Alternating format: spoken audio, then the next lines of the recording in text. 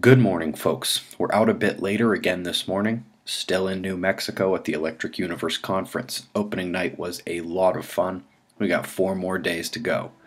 Top story today's at SPACEWEATHER.com. For those who have heard us discuss chain reaction flaring and how it likely nullifies the notion of an interior flare process, today's recommended articles on SPACEWEATHER.com's homepage. They've got a good example of it from just yesterday. The GOES SXI is terrific for monitoring those as well. Quickly looking at the quakes. We took 3 in Papua New Guinea in quick succession, largest one last, but tough to tell if these are foreshocks. Meanwhile, Atacama popped 1, so did the area off the coast of Nicaragua. Looking at the RSOE EDIS alert map, after a leaky water valve was discovered and under federal scrutiny, one of the reactors at Susquehanna was shut down. This reactor is currently one of 9 in the US listed as degraded. Using the alert map to jump to the weather, hail destroyed so many crops in the western subcontinent that at least 10 farmer suicides have been confirmed. As the storm crossed the country, it also left 4 eastern Indians dead and 190 homes destroyed due to the force of the storm.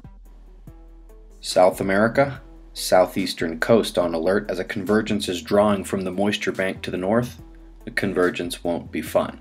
Coming to Australia and New Zealand, still got Mike over to the far right, but the convergence of interest is cutting up between the nations from a southern low. Might make a tiny mess today in Tasmania before heading east.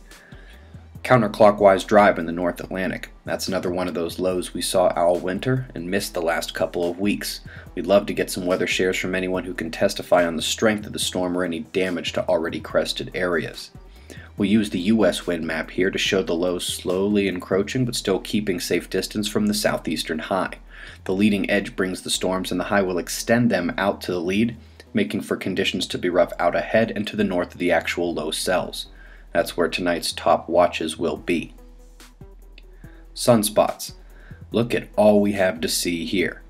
Northern groups still by themselves, so let's run the departing limb to incoming on the south. I'll kind of spoil the rest. This is our top spot right now, but it is indeed almost out of sight. Coming across the disk, we see a lot of potential for magnetic mixing.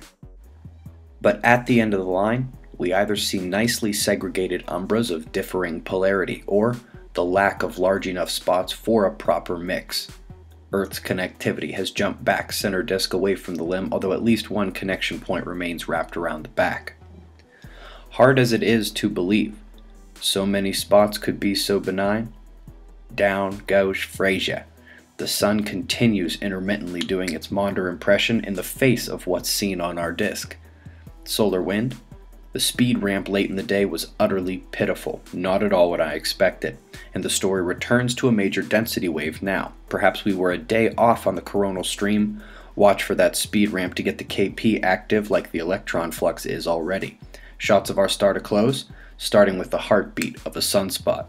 It's 7 a.m. in the east, 5 a.m. here at the Electric Universe Conference. Eyes open. No fear. Be safe, everyone.